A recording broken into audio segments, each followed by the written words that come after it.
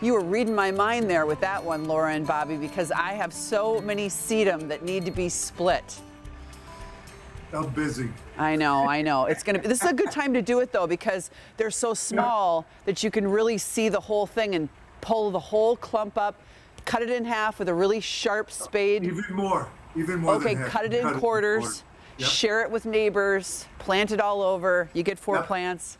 It's great. Multiply. Okay. It's true. Our first question comes from Sandra, and Sandra asked if anyone has carpenter ants after putting wood chip mulch on their garden. That's a good question.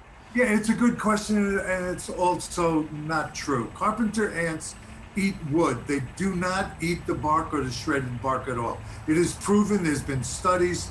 You want to keep it at least 8 inches away from, the bottom if you have wood or shingles or anything on your house up against your foundation.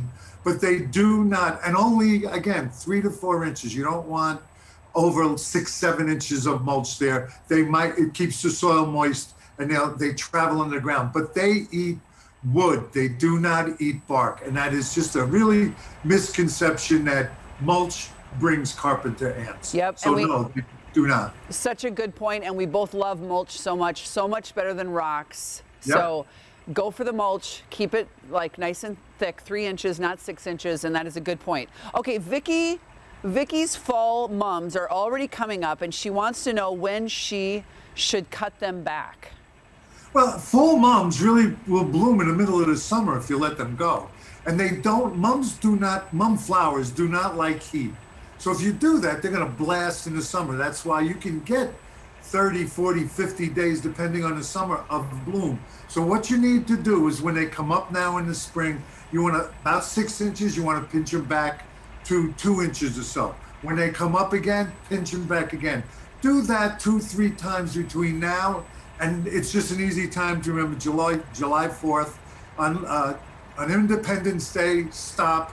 They'll be short, compact, and they'll bloom at the right time. Good idea. All right, Julie's rhubarb recently froze. Sorry, Julie. And she's wondering if it will come back or if it's done. Well, it's not done. If frozen rhubarb, if it's bad, the stem will turn black, the leaves will wilt. You're not going to use that anyway, so you cut that out. If your whole plant, remember, this is all because of the warm March. So things came out of the ground a little bit early, especially early plants like rhubarb. So, if your stalks are rigid and not mushy, they're fine. If the leaves are a little damaged, leave them alone. But if they turn black, cut them off, get rid of them, or cut the whole thing down. It's April. You'll still get a crop of them. That's a great idea. Just cut them back.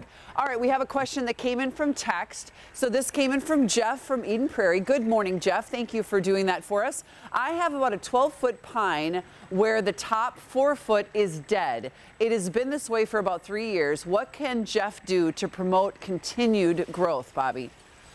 It's really not going to happen. Even if he cut that off, it's going to look like a square plant up on top.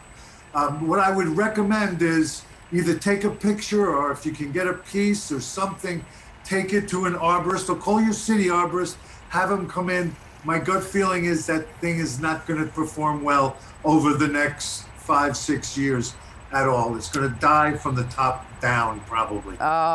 Well, the good news... There's nothing you can do to get that to turn green and grow again. I know. That's kind of the case with evergreens. Once they're brown, they're brown. But the good news is it's April, so there's going to be lots of time for him to think about maybe what to replace that with, if he has to replace it. All right, good tips this morning. And of course, we're going to see you here in the Care 11 backyard, hopefully very soon. And as I mentioned, there's Bob with his beautiful tie there on our Grow with Care page. Again, it has nearly 70,000 folks that really help each other, so join it. It's a fabulous page.